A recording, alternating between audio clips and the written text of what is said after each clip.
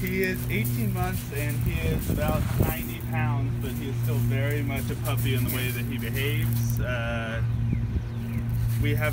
He's still very mouthy when he gets excited and is playing, jumpy, humpy at times when he gets overexcited, and so living in the city, we're just concerned that he gets overexcited and can sometimes lunge as we're walking past things, and given how big he is, it would be nice to keep him off countertops because he can pretty much reach whatever it is that he would like to reach, and there he goes.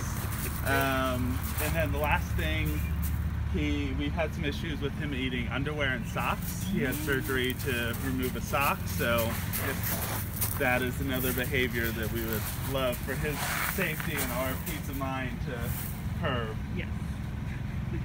All right, Mr. Champ, what do you think?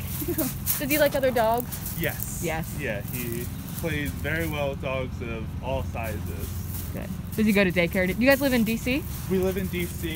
He doesn't go to daycare. We've socialized him at a lot of dog parks. Early on, when my fiance and I were at work, but he also pulls pretty badly on leashes.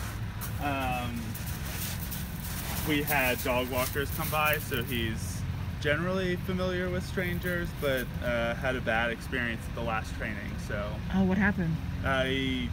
We got a call a couple hours in saying he needed to come home because he wasn't coming out of his crate. Yeah, I think it was mismanaged on their end. When we showed up, he was sitting in one of those small white crates, in his own urine, and so the treats weren't open, nothing. So I think they tried to force him out, and I just think it set the wrong tone.